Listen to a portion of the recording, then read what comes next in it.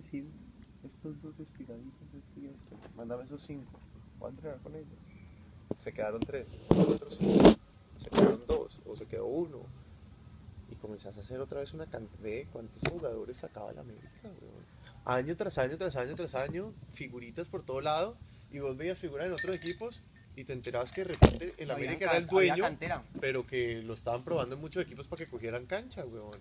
Muchos, weón. Muchos, weón. América tiene que volver a eso, weón. Eso es el negocio del fútbol. Exportadores de arqueros más El negocio del fútbol está ahí, weón. en la cantera, en descubrir a ese pues la pequeño... escuela de arqueros del club siempre ha sido mejor. Sí. No, Siempre. Weón. Todos los arqueros buenos de Colombia. La escuela de fútbol de Cali es una productora de arqueros, weón.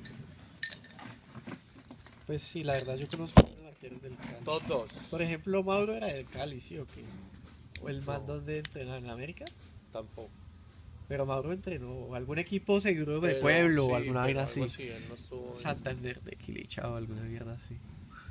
Bueno, y lo que decíamos, ¿no? Acabaste de escribirlo.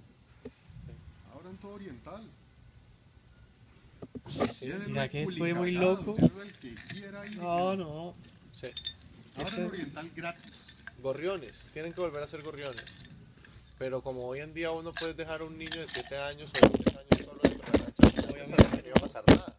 Hoy en día pedofilia, esto, lo otro. Entonces el papá entra, exacto.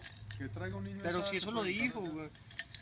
Bueno, vos escuchaste la que le hicieron en Antena 2 RCN, que habló este man, el argentino, que lo estaban entrevistando en la mañana, un sábado, el sábado pasado, Magnoli. Sí, eso lo escuché.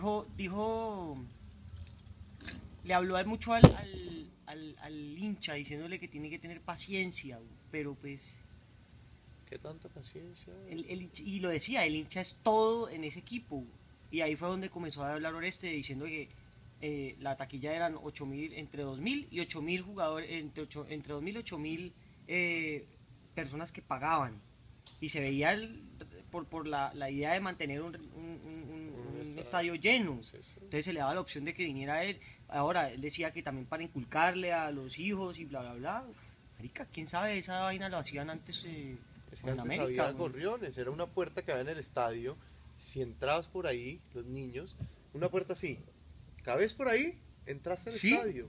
Se llamaba gorriones. Entonces la gente que hacía cuando ya estabas muy alto y caminabas, ellos no te podían ver agacharte, pero pues si estabas haciendo así, obviamente se daban cuenta, pero decían, dale, entra, o sea, se te estiró el cuello, te faltan unos meses y no te dejo entrar, pero todavía entra.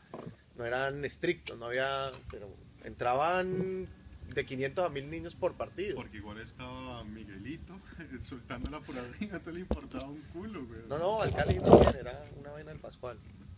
Estaba Gilbertico. Sí. ¿Y el Cali quién? Gilbertico también, me imagino. Gilbertico.